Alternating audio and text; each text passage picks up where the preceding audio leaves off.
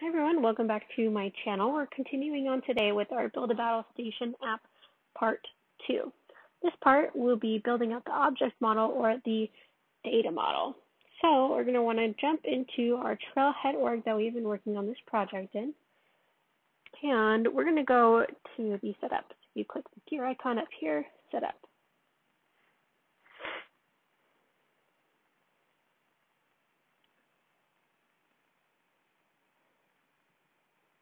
From setup, we're going to want to go to the object manager and select battle station.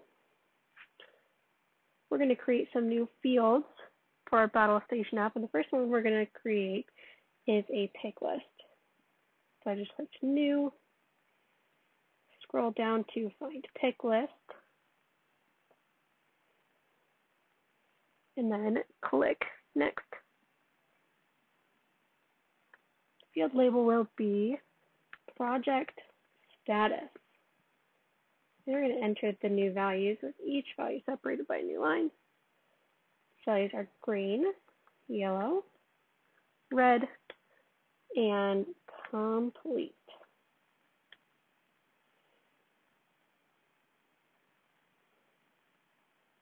We're going to leave this first one unchecked, but we are going to use the first value as the default value.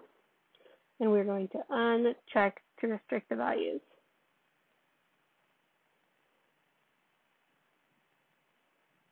And let's click next.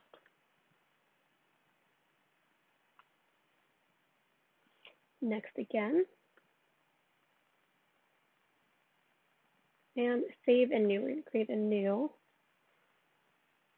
field. So we are again going to create a pick list field. So click pick list and next. And the field label is going to be weapons status. Make sure that you do spell it correctly in case, because Salesforce, in Trailhead, you might get an error if it's not spelled correctly. So for our values, we're going to enter them on a different line. First one being is not yet operational and fully operational.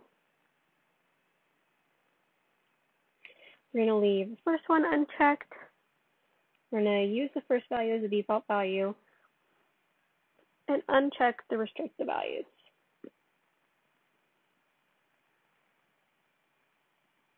We're going to leave everything as is, click next, and then next for visibility, and save.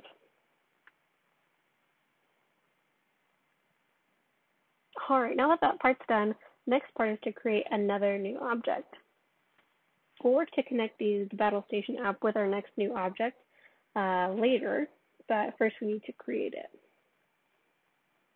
So let's go ahead and click Custom Object.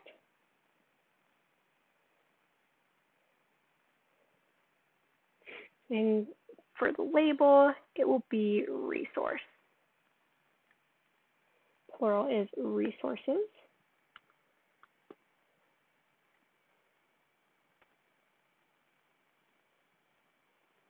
Make sure I spelled that right. We're going to allow reports and then click Save.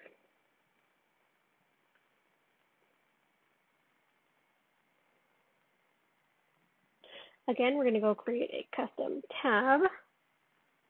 So let's go to Home, type in Tabs. Click on it, and New. This is for the resource object. And then pick any tab style that you want. I will go to a chess piece. Click next. And scroll down, click next. One more time, we're going to click save.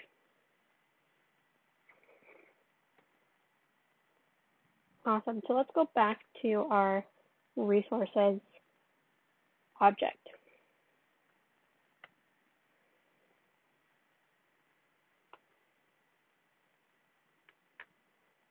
I'm going to add a new field, and this will be a quantity field. So click New.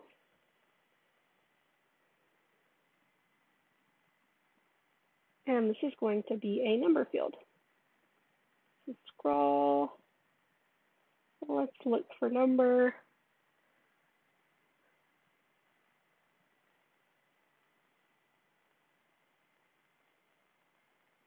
Right there.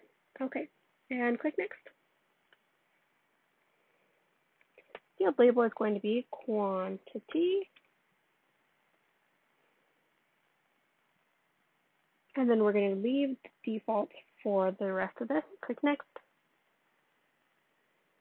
Next for visibility. Save and New, because we're going to create another field. This next one is going to be a percent field.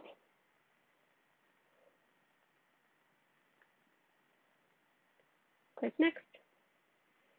We're going to call it utilization.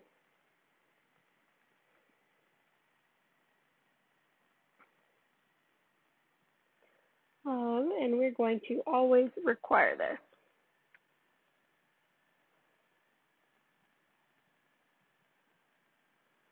And then we're going to click say Next, Next, Save and New.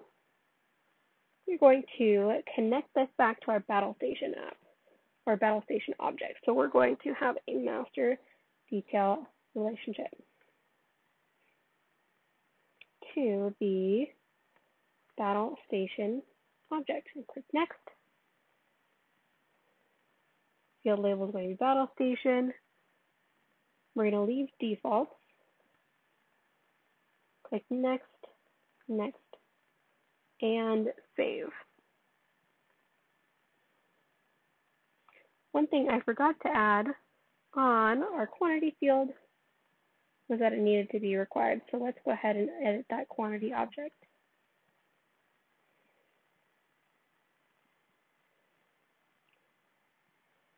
So we always require that a value is in that field. Awesome. We're going to create one more custom object before we finish this. So let's not go to the schema builder. Let's create custom object. And this will be called a supply. Plural is supplies. We are going to, again, allow reports. Scroll down and click Save. I'm going to go through, create a new tab.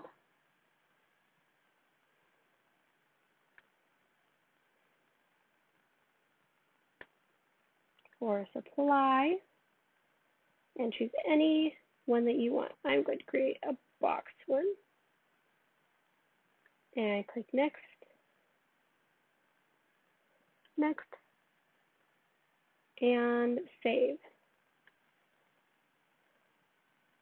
All right, so let's go back to our supplies object and create fields.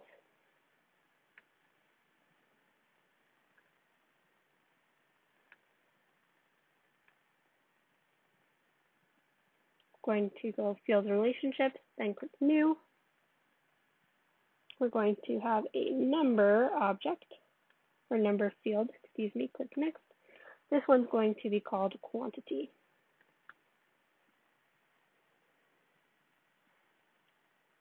And always require a field or a value. And click, let's see, actually, we have some, we're going to have a default value for this of 2. And then Next, Next, and Save and New. And again, we're going to have a unit cost field. So this is going to be a currency field. Click Next. This is going to be called unit cost. We want the length to be 16, so then we can have a decimal place of 2. Click required.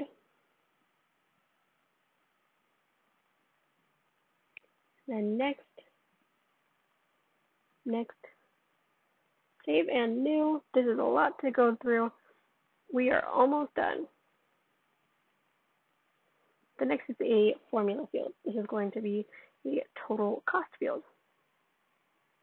So click formula. We are going to call this the total cost. Field name will populate. And this will be currency. And decimal places we want to have be 2. Click next. All right, so I'm going to go back to our Trailhead here, and we're going to copy and paste this formula. It's just the total cost plus the quantity, or the unit cost plus the quantity. If I can click on it.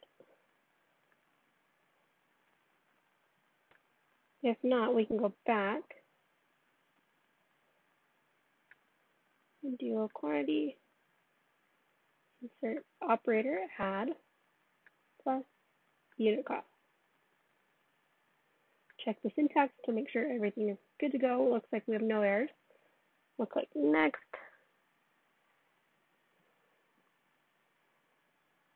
Next. And save and new. All right, one more. We're going to connect this back to our battle station object. So we're going to go master detail again. Just like our resource object, relate it back to the battle station object. Click next.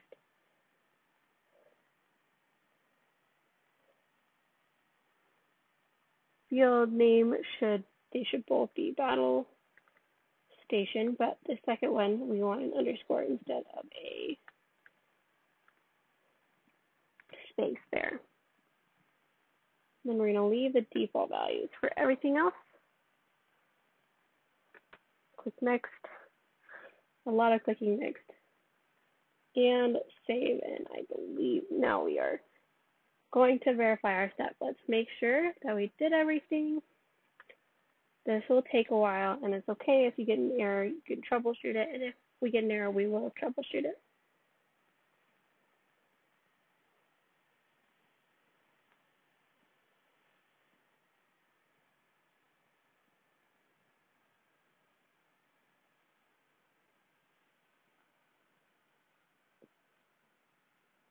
Okay, so it looks like we missed a few fields. We missed project status and weapon status on the battle station custom object. So let's go back up here.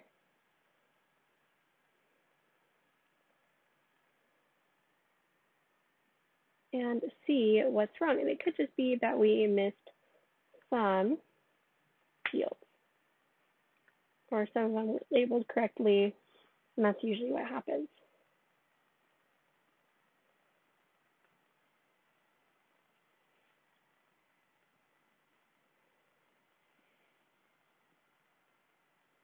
Okay, so it's project status underscore underscore C.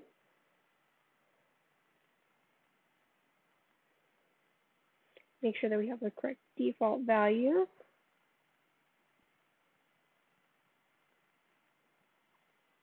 Make sure it's spelled correctly. This one looks like it's done correctly. And usually if it's something else, then it's not, but if we couldn't find it, it's probably like a name or something. And then weapon status. Oh, it looks like this one is not spelled correctly. So it needs to be weapons status.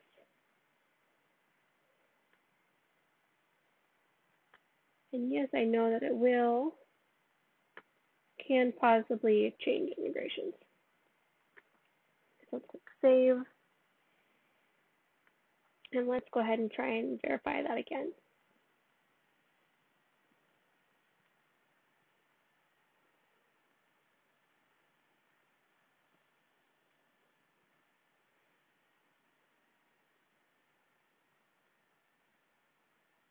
All right, looks like we passed. Thank you for joining me for part 2 of building a battle station app. We did get a little bit of errors, but we were able to work through them. So thank you for joining me. Be sure to like, comment, and subscribe. It really helps on my channel. And be sure to join me for part 3.